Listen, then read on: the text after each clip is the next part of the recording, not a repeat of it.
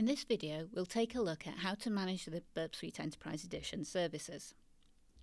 Services will be installed for the Enterprise server, the web server, the scanning machines, and the database if you are using the bundled database rather than your own external one.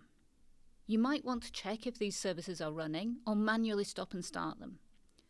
The process varies slightly depending on your operating system. The first step is to list your services. On Linux, you can do this using the command sudo systemctl and grepping the output to show the services that contain Burp.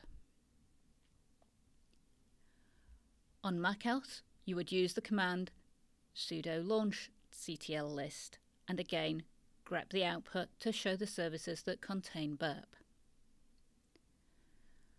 On Windows, you can use the built-in services tool, which can be found by going to the Control Panel, System and Security, Services.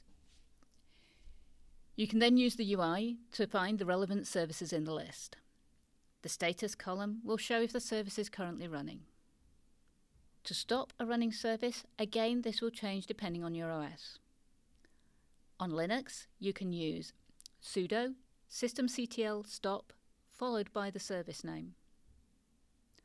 On macOS, systemctl would be replaced by launchctl, so sudo launchctl stop followed by the service name. On Windows, once you have found the appropriate service under the Control Panel, System and Security Services, you can use the Stop button within the dialog to stop the service or right-click the service and select Stop.